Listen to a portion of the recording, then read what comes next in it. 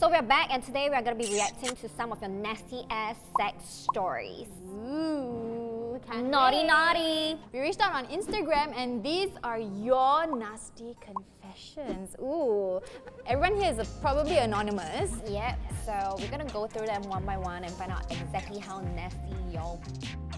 Without further ado, we have Google Forms, in front of us. So we're gonna go through them one by one. We're gonna try and guess if there's any like Titan people submitted this because, you know. Story number one. It's from Anonymous, of course, and it says, my date once vomited while we're having sex.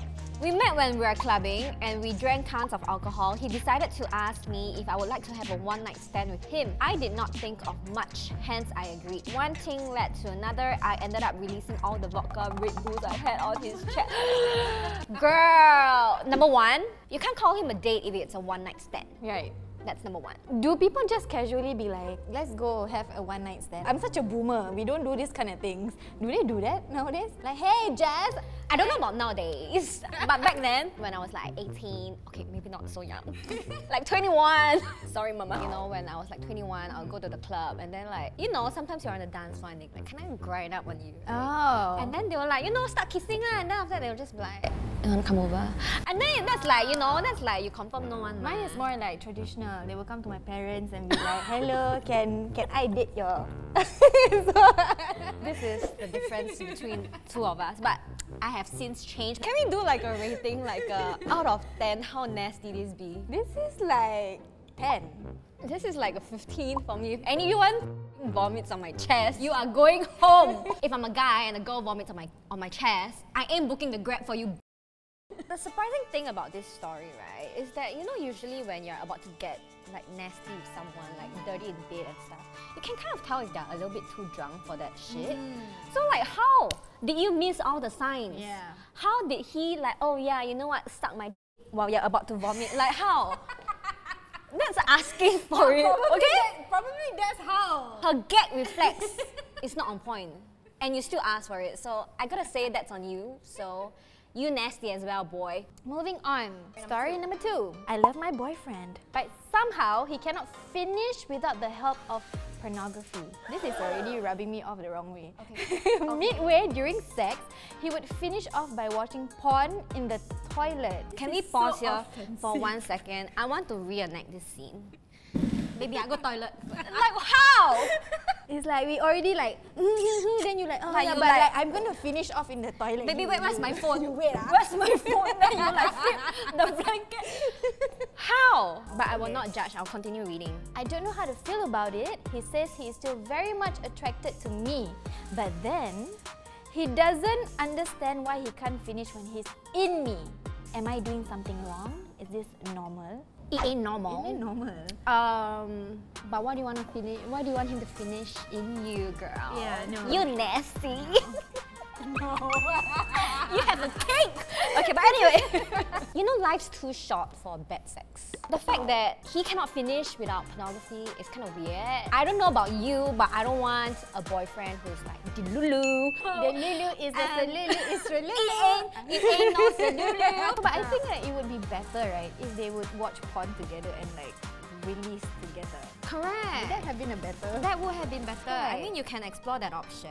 But okay, this one nasty rating, I won't call it very nasty. No, I feel like I'm a bit More sad. So on the sad scale, it's about a 10 for me as well. It's about a 10 for me. Yeah. And I think just to kind of like round this up, yeah, I think if you're still young, reconsider your options. And ain't no man should make you feel like you deserve bad sex. Yeah. I am in a long-term relationship with my girlfriend. After a year of dating, my mother told me to introduce my girlfriend to her. She was shocked to find out that the girl is my step-sister. Help! I can't seem to let her go. So currently, we're secretly dating. That's some kind of weird kink right there. This is like giving me Korean drama vibes. It's like, giving me at the end of like the day, pornography like, vibes. Korean drama. Which Korean drama? Like you date this girl, suddenly the You mother never come scroll like, before oh. pornography websites, is it? Every video, not my stepsister.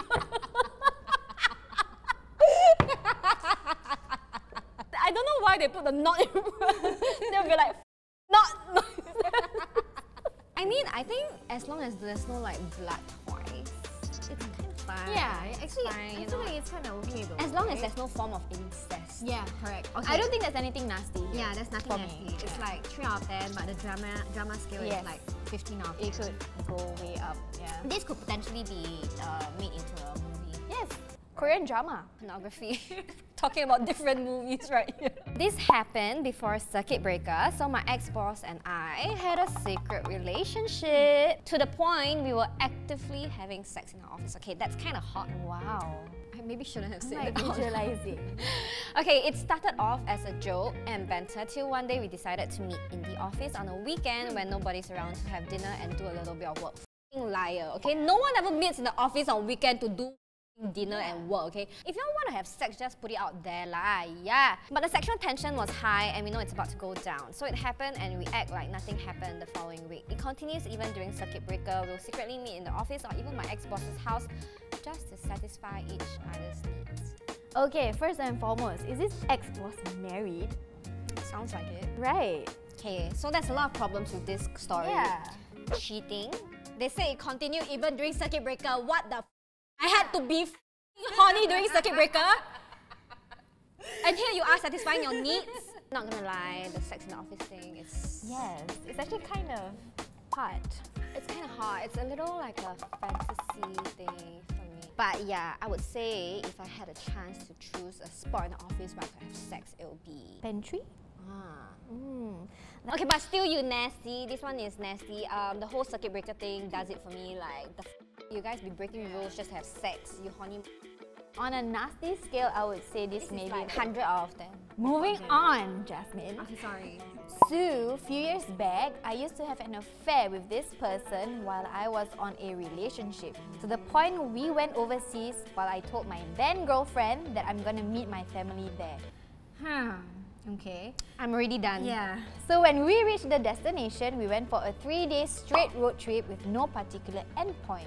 Along the way, we decided to go on an adventure, and the goal was to have sex in every city we visit. We did it and went back to Singapore as if nothing happened. No. No. What? I hate cheaters. And I hate cheaters who have a good time with their life. Like, I think all cheaters should just burn in hell and be castrated. This person went overseas for what, maybe 5 days? 3 days. 3 days straight road trip. Uh-huh. And to have sex in every city, it's like, why couldn't, I don't know, you know, like when people cheat, right, I feel like they always plan their wildest fantasies with the person they want to cheat, but they never want to put it with the person that they're in a relationship with. Yes. And make it exciting. Why? Oh Why can't you do that with the person that you're with? I know, right? And make it exciting. I'm like, this is beyond me. I don't understand. Yes, I agree with you 100%, exactly what she said. Because I have been in like a similar situation before, and I think those of you who have been watching like Ladies First, you know, you have probably heard me talk about my cheating ex-boyfriend before. Like, you know, like if you have fantasies, communicate. Tell me and we can, you know, kind of like execute them together. If this was like done in like proper taste, like he went on a road trip with his girlfriend and everything instead of, you know, cheating, right? I would say it's actually quite sweet. Like I can imagine doing a road trip and then, you know, because sometimes driving can be quite tiring and you need like a reset of like, you know, like your mental health, right? Because, you know, can you imagine stopping below like some like tree, like by the beach, hearing the waves? Oh, okay. Cliff a bit scary. But like beach, you know, then you pull down you like unwind the window, then you can hear the waves crashing. Like I can imagine that must be nice. But still, you are cheating, so you don't deserve any of that nice things in life. But anyway, On a nasty level, that would be, what's your nasty level? that's the nastiest. This is like cheating is the worst. Cheating is it's This is completely out. like the nasty scale has gone and broke. Yeah, it's broken. I met this guy on OKC. What is OKC? Okay, Cupid. Oh, sorry, I'm not on any app, guys. Sorry, yeah. I'm also not. OKC, okay, Cupid. And we hit it off right away. I honestly think he was quite the catch as I feel like he was really good looking and nice. Okay. To a point that I would question why he would even want to be with me. But whatever, I couldn't let him under the sheets too quick. We did everything together and things started getting hotter and heavier. But I refused to let him in so fast lah. Take it slow, you know. So one day we were at Teo Heng singing songs and things got really sexy. I mean, I guess there was something exciting about doing it in a karaoke room. So I was like, you know what? I'm going to let what happens happen. Then after a while, his hands went into my pants and I let it happen. Then I noticed something extremely unusual. I was super wet down there. It was weird because I wasn't that aroused. Then I realized that the stream never ended. And it slowly dawned on me that I just got my period. I stopped everything to reveal his bloody hand. He rushed to the toilet to wash his hands, and as he did that, I pulled as many wet wipes as I could because I realized I had spilled over on the sofa as well. Girl, okay, super paise, but hey, me and my boyfriend are still going strong. In fact, he's now my fiance and we get married next year. Y'all, so cute. Get your lovey-dovey face. This is so cute actually. I find this super cute. Quite cute lah, but okay, the whole period thing, has it happened to you before? No, because I feel like I'm very well aware that when I'm gonna have my period. No lah, but very cute lah. Maybe because he's excited. Okay, to be honest, I want to ask you, a question, okay? And to everyone out there who's watching this, let me know in the comments. If you're a girl and you're having sex with a guy for the first time, and he comes kind of fast, I wouldn't say like 2 minutes fast, but maybe like 5 minutes fast, will you take that as a compliment? A compliment to who? To me? Yeah. Because I managed to make him come in 5 minutes. Yeah, like cause he's so excited to have sex with you. I guess maybe if I was younger and I was naive, I'd be like, oh my god, he came for me right away just by looking at me or whatever. But as I grow older, you know that's not the case. So you won't take it as a compliment? I won't take it Will you feel like, then how would you feel if a guy comes really quickly on the first sex? I will feel a bit disappointed though. I will feel really disappointed because I feel like you had your fun, but as my fun, I'm only just getting started. I'm only just like, hey, I just took out my like, brow only, I used to think the same. I used to think like, oh, it's actually so sweet when they come really fast. It means like they must be really attracted to me. Boy, was I a dumb. Yeah. Yes. Nasty level. Okay, the only nasty thing here is not really the story. It's not the act. Yeah, it's not sex. the act of sex, but it's like the period in the room. Yeah. But okay lah, cute lah. I wish you all a happy and blissful marriage, and congratulations. Good sex for the rest of your life. Mwah. Alright, Jasmine, which was your nastiest story? My nastiest story is probably like story number 1, the one where he vomited on her chest, Yes. the vodka Red Bull one. That's gotta go, man. If anyone ever vomits my chest, make sure you hold your way out, because I'm gonna cut it. Yeah, number 1, where the date once vomited while they were having sex. Alright guys, so we have come to the end of this video. So if you guys want to see us doing more of this, where we kind of review your nasty dirty little secrets or confessions, you might want to follow us on Instagram, and that's where you can actually submit your confessions to us, and we will probably, review them again in the next episode. Make sure it's nasty, okay? Yeah, don't send me boring stuff. Yes, like you're boring. I mean, okay, keep it, then we fell in love. No. Okay, quite cute, what? Hater. Anyway, yeah, see you guys next time. Bye. Bye.